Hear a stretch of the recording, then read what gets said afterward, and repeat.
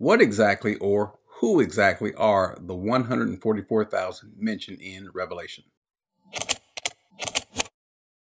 Much has been made about who the 144,000 are mentioned in Revelation. And obviously, if you've heard anyone who is a Jehovah's Witness, they will give you a distorted view. We won't address that at this point in time.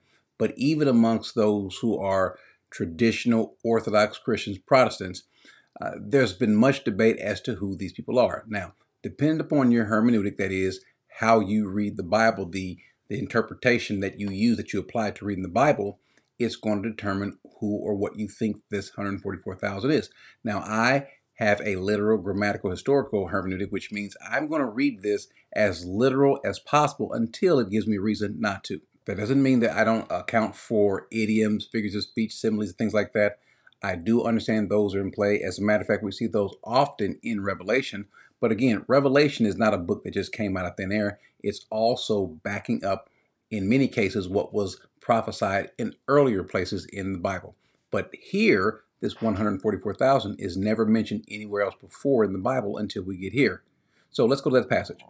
In chapter 7, verse 4, John says, "Then I heard a number of those who were sealed, 144,000 sealed from every tribe of the sons of Israel." This is one of the reasons why we think that this is a literal 144,000 who happen to be Jewish. When you see the Bible offering up numbers, it means those numbers. Think about how it was in the very beginning of the Bible when he says that on this day, on that day, and a number was ascribed to it. Or when he said that in 6 days he created the earth, well, we believe it to be 6 literal days, not 6 figurative days. And the Bible speaks of this 7-year tribulation that is going to come upon the earth. And this is what's happening now. These are 144,000 who will be saved in it. And it's a specific 144,000. And we know that it's going to be of Israel. And we take it to be literal, one, because look how it describes who the 144,000 are made up of. It says, "From every tribe of the sons of Israel," verse 5, "from the tribe of Judah, 12,000, from the tribe of Reuben, 12,000, from the tribe of Gad, 12,000, and so on." Now, there is the omission of the tribe of Dan, and many have speculated as to why that tribe is missing. Some have suspected that maybe it's because of their earlier idolatry. We don't really know. Again, there's a lot of debate, a lot of speculation, but we do know this. These 12 tribes are mentioned, and they specifically mention 12 Jewish tribes to make up the 144,000. That's just not in keeping with the Bible to be that specific in that regard, and then for us to spiritualize or to say this is not to be taken literally. And then in comparison with that, in verse 9, he says that after these things I looked, and behold, a great multitude which no one can count, from every nation and all tribes of people and tongues, standing before the throne, before the Lamb, clothed in white robes, and palm branches were in their hands. So now we've got this compared with or contrasted with the 144,000 who are Jews, with a great multitude made up of every other tribe, of all the other tribes, of all the nations of people that are on the earth. In other words, the Gentiles. In Revelation 14, it offers some more specifics about these 144,000. He says in chapter 14, verse 1, "Then I looked, and behold, the Lamb was standing on Mount Zion, and with him 144,000, having his name and the name of his Father written on their foreheads. And I heard a voice from heaven, like the sound of many waters, and like the sound of loud thunder. And the voice which I heard was like the sound of harpists playing on their harps." Now, in that we have some actual specific details as well as figures of speech.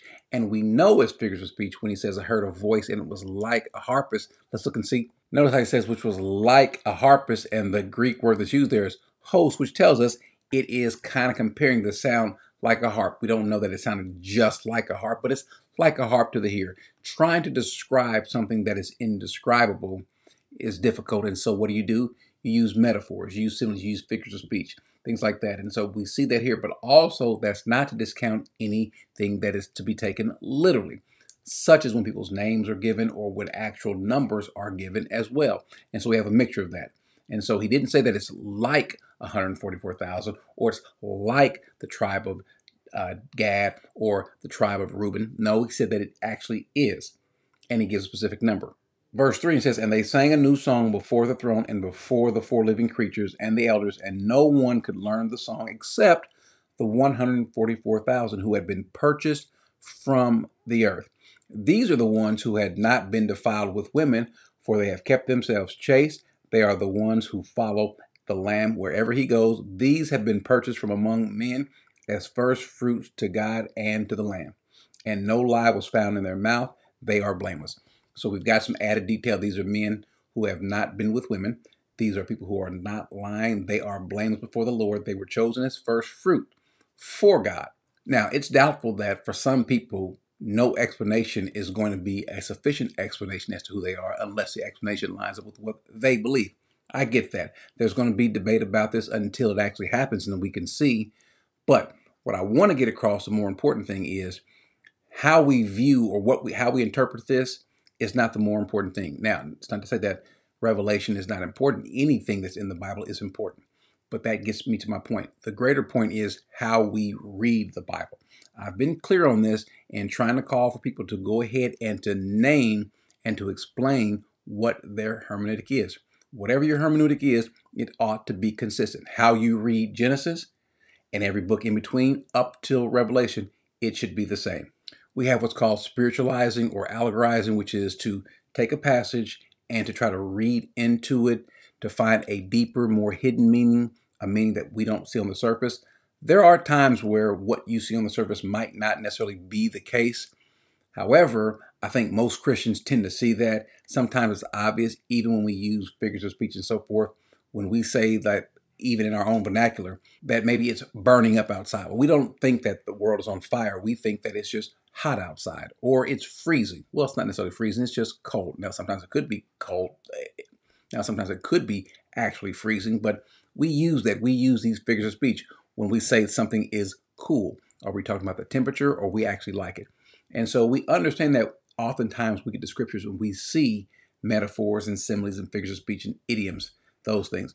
But you want to be consistent all the way through. And so if you see, for example, the word Israel, Israel has always in scripture meant Israel until for some reason people believe that Israel has now referred to the church, but we don't see that anywhere in the Bible.